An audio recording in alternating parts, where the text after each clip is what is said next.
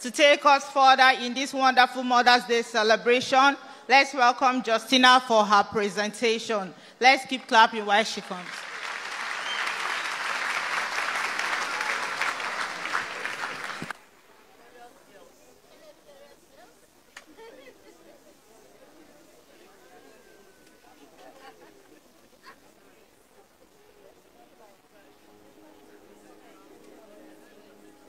Mother, a person who is meant to be the perfect representation of who God is. One who nurtures, not only of the belly, for the belly was used as a significant to prepare you for a lifetime of selfless nurturing.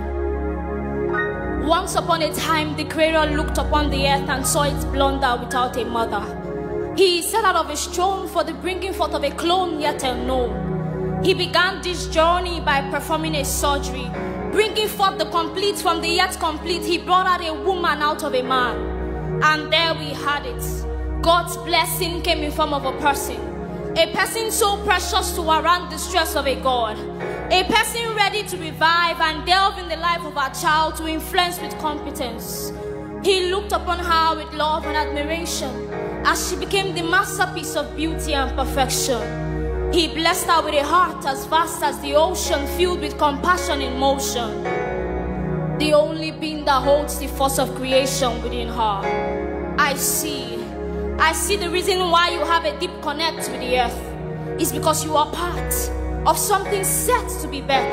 But yet I'll digress. You are fair as the moon, bright as the sun, though can be feisty as an army set in battle array, that even God as a father desires to be seen as a mother.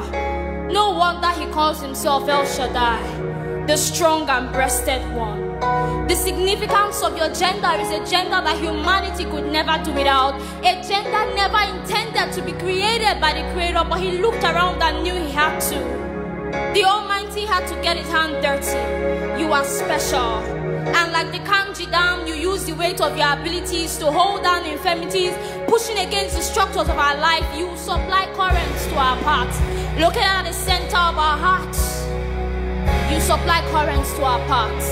Your unwavering care when your child cannot eat, sleep, talk or walk.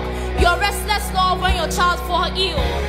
We know if you had the power, you choose to take their place because you just can't stand to see the one you love hurt.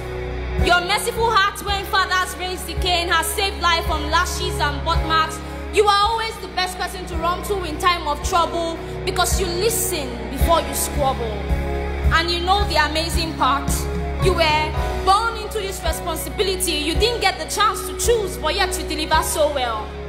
So farewell as you excel. We take this time to repel.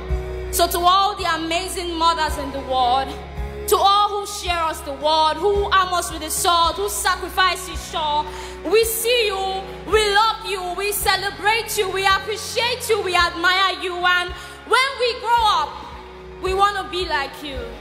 Fathers, we love you, but mothers, today is for you. Happy Mother's Day.